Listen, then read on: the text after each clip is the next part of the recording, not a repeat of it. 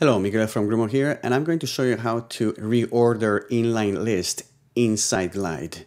So we have a list here and we want to reorder this list permanently. And the way we can do that now with this app is, let's say we want to move item 1 to position 8. Let's do that.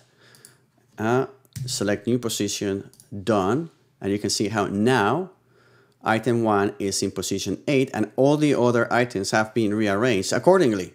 Now, if we iterate through all the items, we can see how we start at 2 now, and then the last item should be 1. So the existing row order 1 now is 8, and we can keep doing this indefinitely. So let's see if we want to move item 3 to position 7. So let's just move item 3 to position 7, and you can see how now position 7 is 3 is the existing item 3, and we've still saved the fact that we wanted to move item 1 to position 8. So if we iterate through the list, you can see how now in position 7 we have what it used to be position 8, and position 8 is what it used to be position 1. Now, unfortunately, in Glide, this is not easy to do because you don't have a drag and drop rearranging feature natively, which means you have to do this using logic and quite a bit of logic in order to accomplish this. In essence, what we want to do is to generate a new array order once we decide which item we're moving to which location.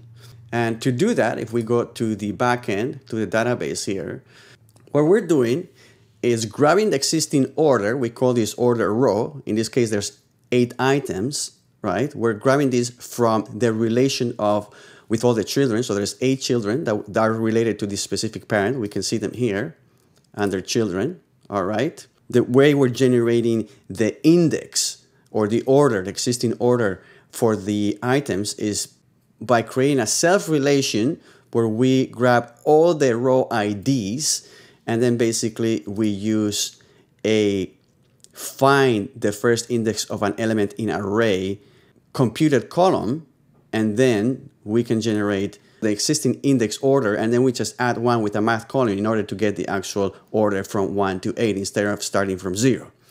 Now we're going to grab that and pull it into our parent, so we have always the existing order in which the elements were created.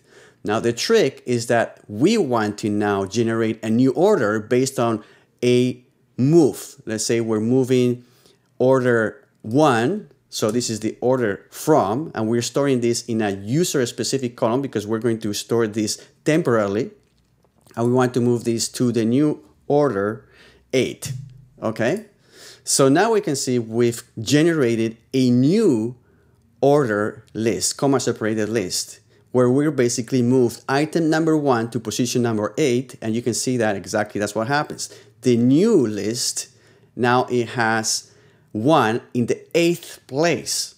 And the trick to do this in this case is by using a JavaScript function that basically rearranges the existing order array to the new array based on the location that we're moving. So in this case 1, so order from if to the new location, which in this case is going to be represented as the variable p3, and where we're entering as the existing order is the comma separated value of the existing or the lastly modified order, right? So the way the formula works, basically first we're subtracting 1 to the order that we're moving. So we're moving from 1 to 8. That means we're actually moving from index 0 to index 7, and that's why we're subtracting 1 to each of the from and to values. Then we're going to generate an array using the JavaScript split formula, using comma as the value to generate each item inside the array. And we're going to call that arr. So this is the array with the existing order. And now we're going to use 2 splice functions to rearrange the existing order with the new order, where we're basically going to grab the from location. We're going to subtract or eliminate that item from the array, and then we're going to insert that location at the destination, which is P3, right? And we're basically grabbing element, which is the item that we are moving to the new location under P3. Anyways, if you copy and paste this, it should work. And then what happens, every time you want to move an item to a new order, you simply have to store the existing order and then the destination order, and that computes the new order in a comma-separated list, which then we convert to an array, which is called order new array. Now, this always has to be there because when we start from scratch, there is an existing order, which is in which the items were created. So that's why this is always going to be there. But you can see it's not reflecting the new order because we're either grabbing the existing order, which was the order row, but if there's a new order stored under the order new column, then it will grab that one. So what we're doing is once we submit the new order, we're going to paste it under the order new column. And now we've generated the new order array, which we're going to pull into the children's table. And you can see here's their new order. And then we can see that the existing order is this one, order row, but the new order is this one, right? Where 1 is now 8 and all the other items have been rearranged according to the order new array, so the new computer order. Now, once you've done that, that's when you can rearrange your list based on the new order, and also you can iterate through the list based on the new order.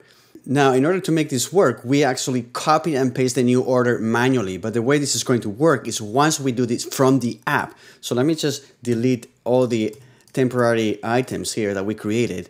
And we need to do this with a custom action. So if we go to any of the items and we want to rearrange, again, let's say item 1 to position 8, we can click on the item. And when we enter the new location, what's going to happen is under the submit action, we created a new custom action called reorder.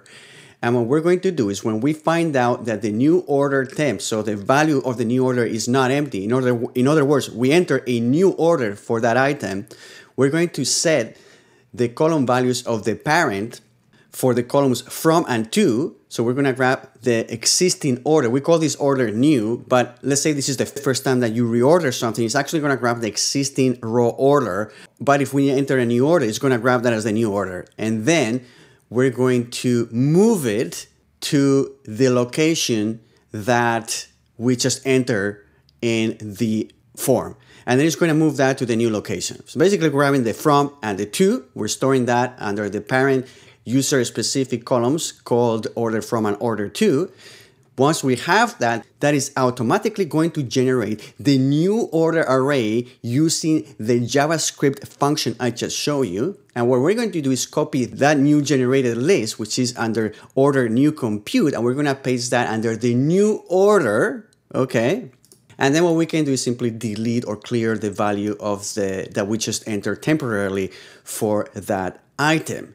So if we do that, we can see now, if you go back to the database, we can see that the order new is empty because we haven't generated a new order. But if I go and click done here, where we're moving item in order 1 to the new order 8, guess what happens? We have here the from order 1 moved to order 2. That generated a new order list using the JavaScript function. And then we pasted that new order here, and that generated the new order array that we're using in our children's to figure out where now that item belongs to, in which order. Now, if you want to see how this works behind the scenes, simply go to listorder.glideapp.io, and then you can play with the app yourself and see how it works. Let me know if you have any questions. Thanks for watching.